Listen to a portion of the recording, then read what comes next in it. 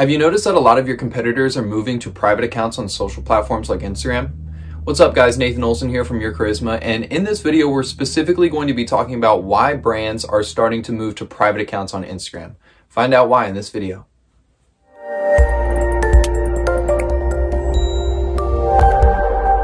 If you're like any good brand on Instagram, you're constantly checking out your competitors on the platform. You're looking at their content, their followers, their engagement, and you're trying to really do research on your competitors to understand what their audience likes and dislikes about their product. That way you can possibly move in to take some of that market share from them. But seeing is it that you've been on Instagram for a while, you've probably started to notice that a lot of your competitor brand accounts have actually been moving to private accounts on Instagram. And here's why. When it comes to private accounts, there's a lot of benefits that you get that might not seem readily apparent. At first, you might be thinking, why would I get a private account? That's going to reduce my reach and my overall impact on the platform because it'll be limited to a small group of people that are able to see my content. But actually, there's a lot of benefits that come along with a private account, and we're going to talk about a few of them here. As we've seen on Instagram, there's been a real push for authenticity, genuineness, transparency, and a real connection with your followers. More brands have been starting to create smaller and more private accounts in order to build a stronger relationship with their following. And in seeing that, along with this push and this wave and this trend of transparency, these private accounts are going to start becoming more a part of that because brands and other accounts really want to establish strong connections, and by reducing your audience pool to only people that are really interested in following your content, you'll be able to build those stronger relationships, and it's going to be able to compound on itself as you start to build with the community through your content and your engagement. Another reason why private accounts are becoming so popular, we've seen it on Facebook and it's going to come to Instagram as well.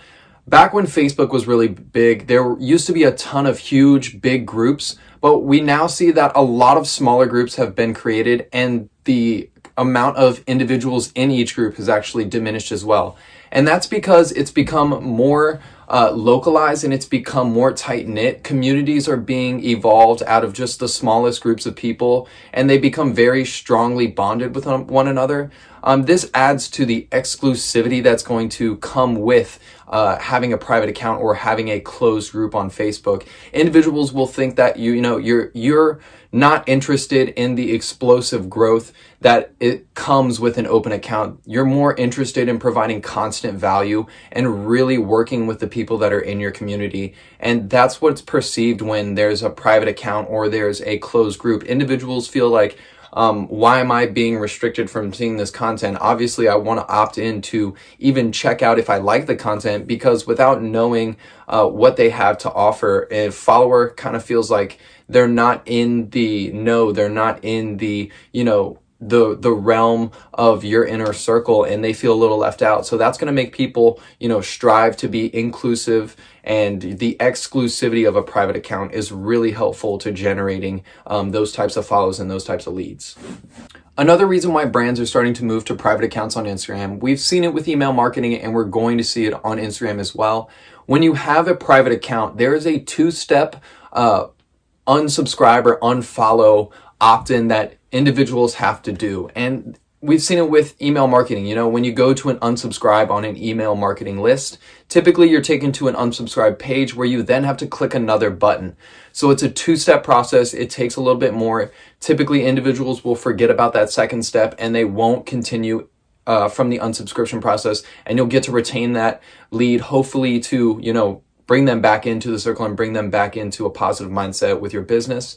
But with the two-step unfollow process on Instagram, when you have a private account, it takes a little bit longer and it takes a little bit more, decision-making process for the individual to unsubscribe. So it's like, it's not as simple as a quick little tap for unfollow. It's like, tap unfollow, are you sure? And the individual has to willingly in their mind be like, yes, I'm sure, I want to unfollow this person. And it's just that brief second where a lot of individuals might not take that extra step, and they might not unfollow you, and that's going to be helpful for audience retention.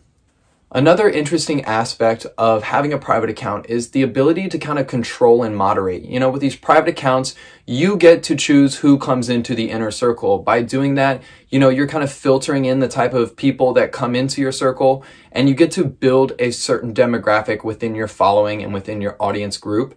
And through that, you know, you'll be able to establish better connections because throughout the individuals that you choose, typically you're going to choose ones that flow very well with the other community members, and that's only going to help push the overall growth and value of the community. And it's about building those relationships. And with control, you know, individuals might not feel as open or as vocal in a open group because anyone can see it, anyone can demonize them for it. And we live in a world where, you know, you really have to be watched on your toes, and you have to be careful of what you say because there's a lot of individuals that will come and take you down any peg at any chance. And there's a lot of individuals that will take a specific thing out of context and make it negatively impactful to a specific group.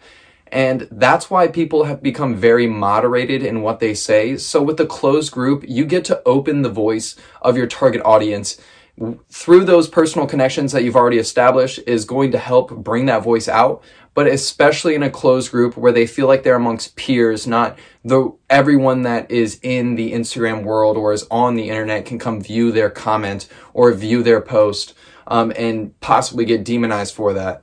So with a private account, you get a little bit more control over the types of interactions, comments, and, you know, type of voice that you give your audience. And that's what's really helpful in these private accounts, is establishing that true voice from your customer and your audience pool, because those are the individuals that you actually want to hear from in perpetuity.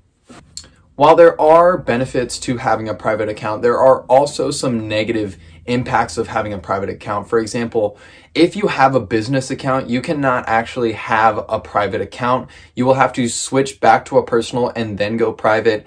And that might actually hurt a lot of individuals. You know, there's a bunch of great benefits that come along with having a business account. You know, you get the data analytics, you get the swipe up feature in stories, and you get a lot of other features that are extremely helpful, you know, shopping in stories, shopping in feed. But with a private account, you're not going to have access to that. However, with a stronger, more tight-knit community, I think you can circumvent that with having stronger CTAs and just stronger call-outs, because your audience is going to be more receptive to the product's offer and values that you're bringing to the table. Another thing that's going to be tough, as we've talked about before, that exclusivity is kind of a double-edged sword, and the fact that it is going to make people a little bit more interested in seeing what the type of content you might be posting if they're not familiar with your brand.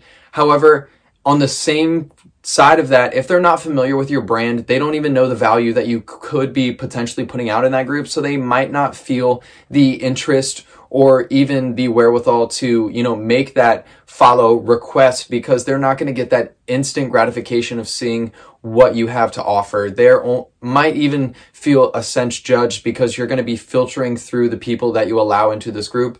And if they don't make it in, then, you know, they don't fit your core values of what it takes to be a community member. And that can be negatively impactful to new followers.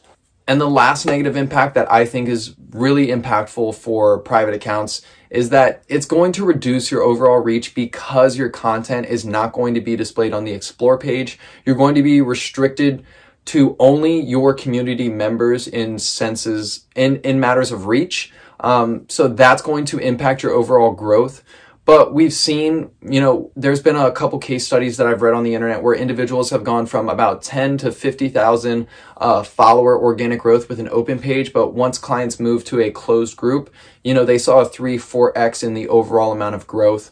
And that's not due to their content doing more work. That's essentially just from being able to, you know, get those mentions and get those opt-ins through the positive benefits that we've talked about previously. So guys, that's going to wrap up this video. I hope you thoroughly enjoyed it. If you're a brand, I would strongly consider maybe doing a pros and cons list of the benefits of breaking down to a either business or a private account, and then making a decision and sticking with it for a couple months. You can always run trials. Don't be afraid. You could run a private account for about 3 months, check your growth over those 3 months, and compare that to a previous 3 months of an open account. But if you have any questions, any concerns, feel free to drop them in the comment section below. I'll be answering all of them. And remember, guys, keep growing, keep striving, and keep learning.